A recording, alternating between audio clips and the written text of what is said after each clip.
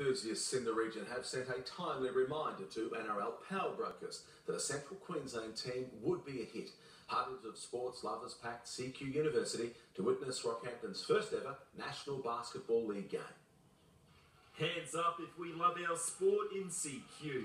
Yeah, definitely. It's really good. Like, the hype is all right. Hundreds of sports lovers were out in force to witness Rockhampton's first ever NBL game. I think it's fantastic that such a good crowd turned up here to support the taipans and the crocs tonight. It was a great game, great for Rockhampton. We should have more of these games. What an amazing facility. We've got to use this thing. It was so good to see Rockhampton get out and support the game. It was a timely reminder to NRL power brokers that a CQ team would generate an army of supporters. Look, I think to see the crowd here tonight, it just shows that Rocky needs something to do.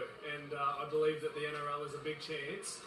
And I believe that we'll sell a stadium out every week of the year if they're given the chance to host a game here. Indication that, we will come out and support our national team if we have national games here. In any sport, like rugby league, basketball, soccer, it'd be great that Rocky gets on the map again.